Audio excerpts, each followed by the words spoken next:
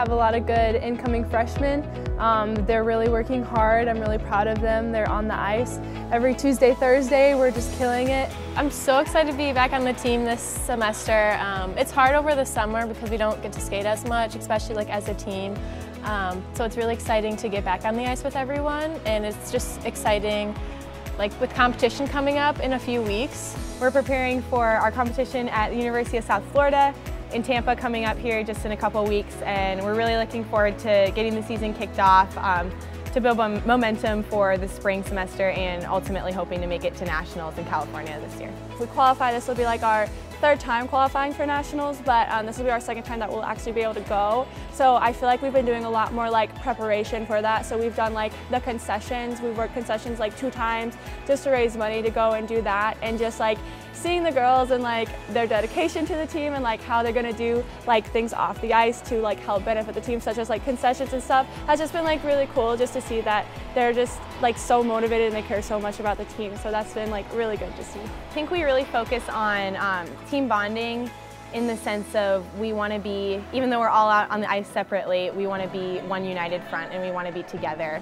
Not only as athletes, but as sisters in Christ, which I think is really cool and a cool opportunity to show other teams what that looks like, to be united and to be focused on the gospel, which is a really cool thing. So we really emphasize, like we get breakfast together after workouts, and we'll do worship nights and other fun things just to help each other grow together, but also to the Lord, which is really cool. We had a team bonding at Marissa's house a few weeks ago, so that was really nice, and it was nice to be able to really connect with the new girls and just be able to talk and everything. We do try to build the relationships with the girls like off the ice, especially just because when you're on the ice in training, sometimes your personality can be a lot different than when you're off the ice. It's really cool because since we do have our competition in November, normally they're all in the spring semester, so we've kind of been nipped in the butt a little bit just to get going this semester.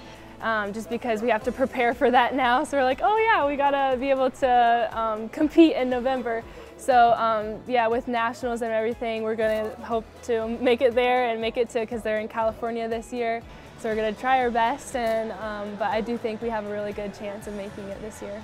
Coming off such a great season last season and being able to qualify for nationals but attend for the first time in the program's history, and just continuing that, knowing what we're capable of, and gives us a little bit of confidence, but also helps us to know we need to work hard and we need to earn it. We're just putting all of our effort into all these practices coming up and these competitions to really be able to qualify this year. We're doing more like mock competitions as well, so the girls are kind of practicing like getting into that like competitive atmosphere, that competitive mindset, and so that's been really good to see them as well, just like being so dedicated and working really hard for that. And so I just feel like this semester especially, I mean again because we do have our first competition in November, so it's like everyone kind of has to be more on their A game, especially this semester, but just like even like looking ahead of our first competition just for nationals, we've been doing a lot more preparation and a lot more work for that. So since this is my last year, I'm really not taking anything for granted and just really appreciating every moment that I'm able to experience with these girls, and just making